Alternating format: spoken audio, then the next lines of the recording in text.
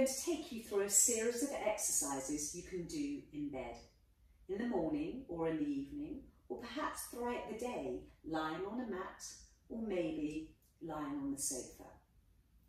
So the aim of the exercises are to get you mobile and flexed. So during the night, your muscles become contracted and your spinal discs absorb fluid. So your muscles and joints become very vulnerable. So the aim is just to get you mobile and flexed. So we're going to start in a supine neutral, pubic bone, hip bone, horizontal, little arch to your lumbar spine.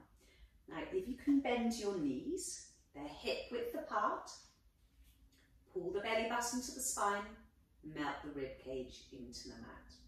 Now you're going to start with just rib cage closure. Lengthen your arms up to the ceiling and over your head, keeping your belly button pulled to the spine, melting your rib cage into the mat.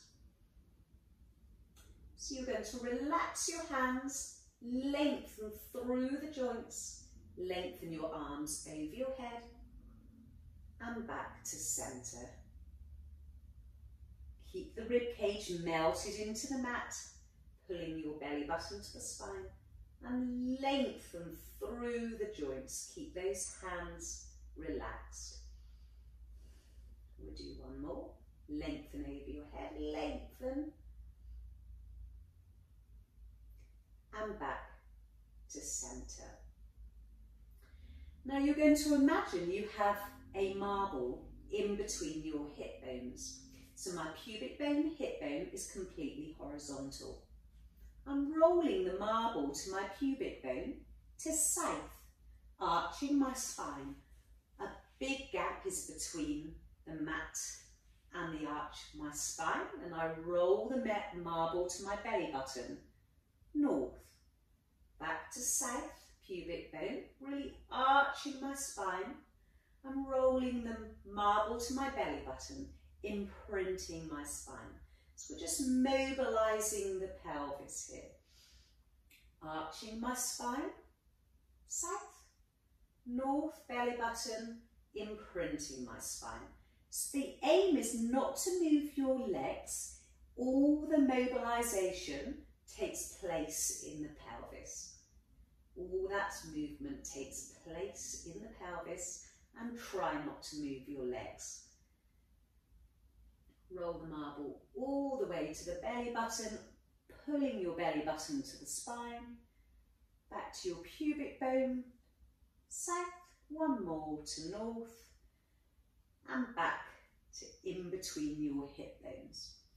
Now you're going to take your cushion away, if you have one, rested under your neck and under your head, and you're going to push into your heels, squeeze your bottom, push into those heels, lengthen your knees away, and you're going to try and come up as high as possible, stretching out your lumbar spine into bridge.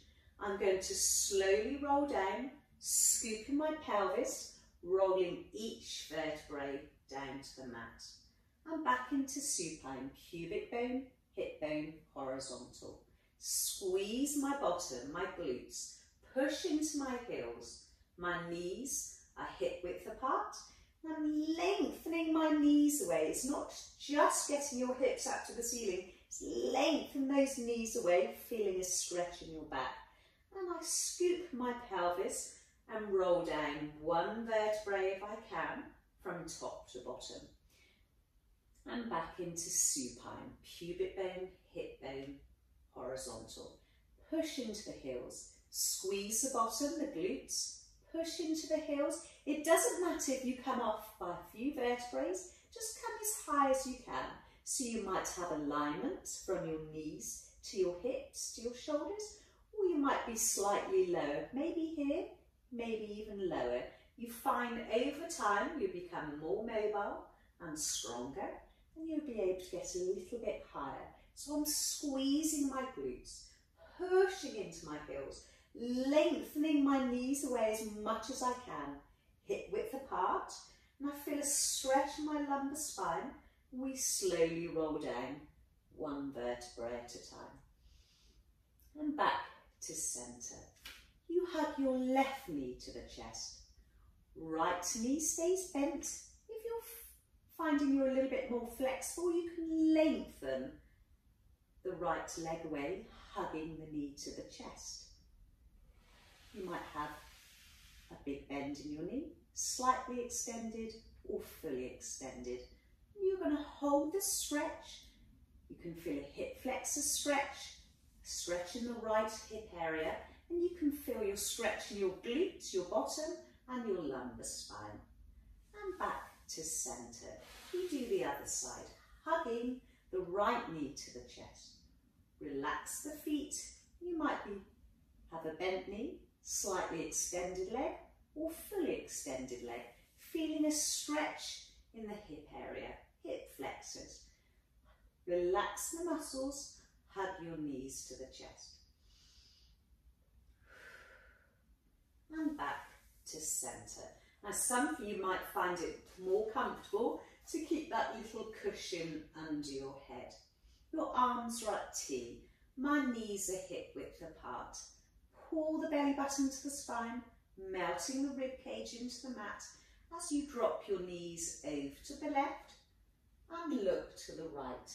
Shoulders stay glued to the mat. Pull the belly button to the spine, melt the rib cage into the mat, back to centre, over to the right and look to the left. Keep those arms at T, shoulders glued to the mat. And back to centre.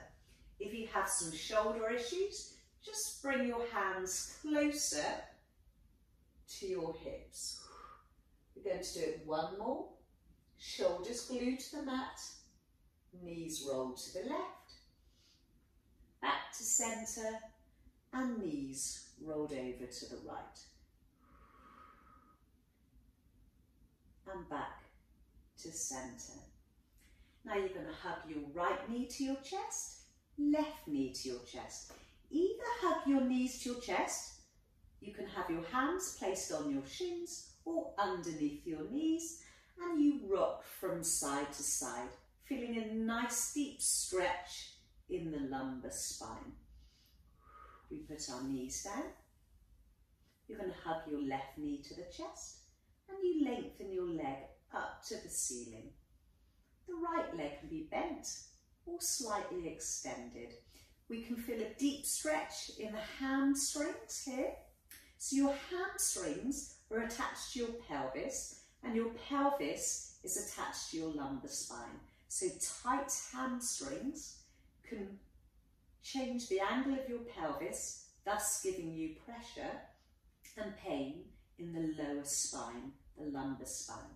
Now you're going to push into your heel. It's okay if your right knee is bent, and you're going to start to circle your ankle one way and then the other. Bend your knee and we'll do the other side. Hug your right knee to the chest. Lengthen your leg up to the ceiling. Left leg can be bent, slightly extended or fully extended. You're pushing into your heel and you're going to start circling one way and the other.